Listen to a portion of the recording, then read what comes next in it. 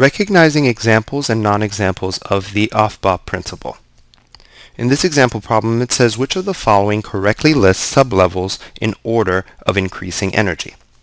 So we should remember the table that we drew before.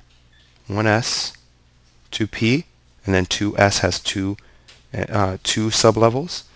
3s, 3p, 3d, and then 4s, 4p, 4d, and 4f. And since we don't see a 5 there, we'll just stop drawing.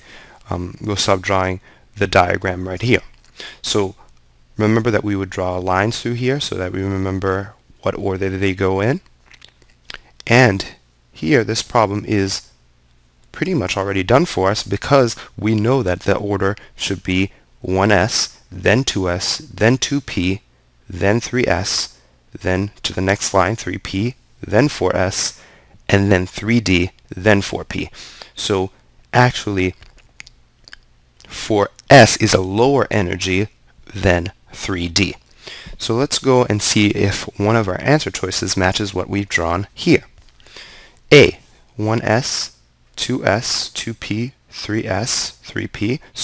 So far so good, except here it says 3d in front of 4s, which is not what this diagram tells us. So A is out. B, 1s, then 2s, then 2p, then 3s, then 3p, then 4s, then 3d. This is definitely our answer. But let's check the others just to make sure that they are also incorrect. So 1s, 2s, 2p, 2d, d, both of these have a 2d, and the energy level 2 does not have a d sublevel. So C and D are out. And here, this one is missing a 2p. So there's no 2p here.